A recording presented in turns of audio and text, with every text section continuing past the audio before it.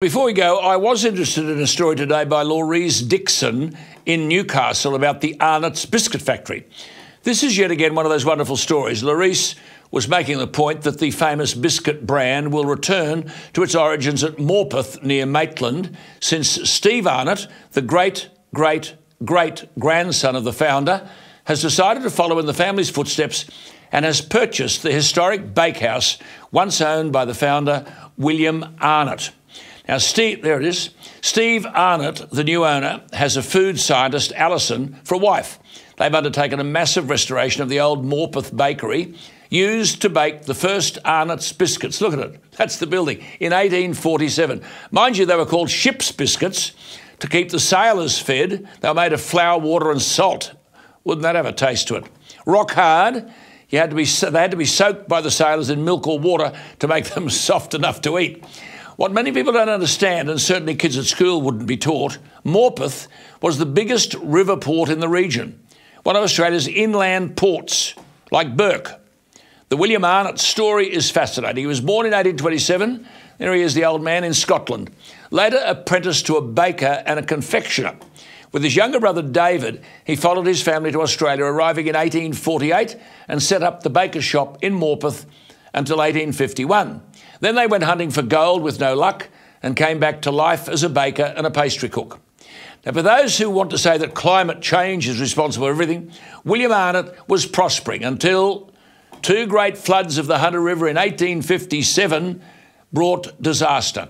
William Arnott had put up a new building in 1856. It was flooded. He'd hardly recovered from the floods of 57 when it was flooded again in 1861.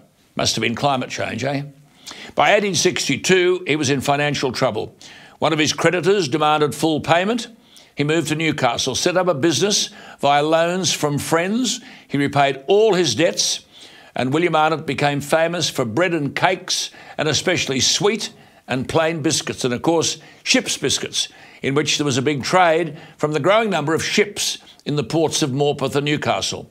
William Arnott had two sons by his first marriage. His first wife died. The eldest son specialised in biscuits. From 1882, the biscuits were sent by ship to Sydney. The market proved very profitable, more so when the Hawkesbury River Railway Bridge was opened in 1889. The family then bought a factory in Sydney and at the time had some 40 employees, but by 1894, the number of employees, think about this, 1894, the number of employees had increased to nearly 800 in Sydney and Newcastle, making Arnott's biscuits. William Arnott died in July 1901, and now the name is being revisited at the home of its origins.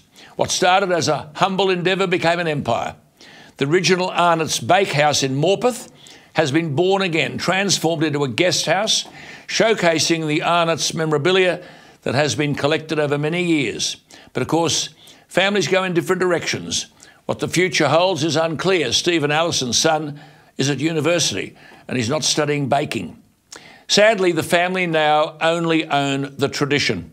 The Arnott's Biscuit Company was acquired by the Campbell Soup Company, American-owned, in 1997. I should say that the Campbell Soup Company, by the way, was in a lot of trouble last year in America by claiming that its beef and chicken broths contained no MSG.